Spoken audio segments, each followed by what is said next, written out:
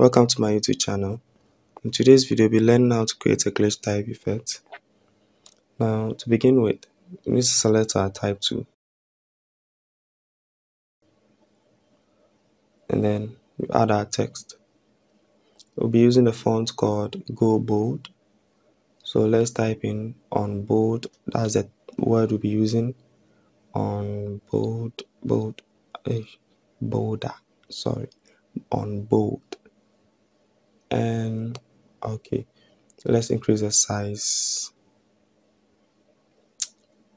After increasing the size, I think we should take this to 0, yeah, because they are too close.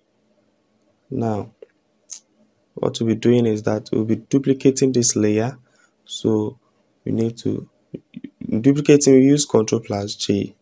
Yeah, remember, you have to remember that. Yeah, and then we select this FX here, and then go to blending options. At the blending option, turn off the red, and then okay. You won't see anything, but you need to shift. So hold shift and then move your arrow. Click on the arrow key, either right or left, to shift. Okay. So since you are done, let's continue. Duplicate the same layer again. Using what? Ctrl+J. Go to your blending options again, and then at the blending options, turn off your blue, and then you get this, and then you won't see anything, but after shifting, so shift in the opposite direction twice. So hold shift and then shift twice, and you get something like this. You're almost there, right? Yeah. Select everything, duplicate it, and then make sure that you merge everything up, and then you get a rasterized form of what you are going to use.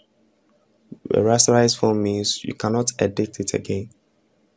Assuming it was smart object, you can re-edit it, but for rasterized form, it's uneditable. So, and then select your Mark to Mark shortcut is M, and then select portion of your layer, rasterized layer, and then select your move tool and move either left or right, anyhow you want it, either left or right. So hold shift and move.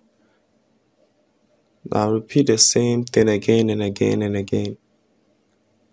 Select your Mark and then do your selection, and then select your move tool, or you can choose to press V on the keyboard and then move. So we are repeating the same thing over and over again.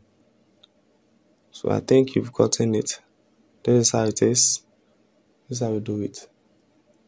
Thanks for watching, and then hope you subscribe to my YouTube channel.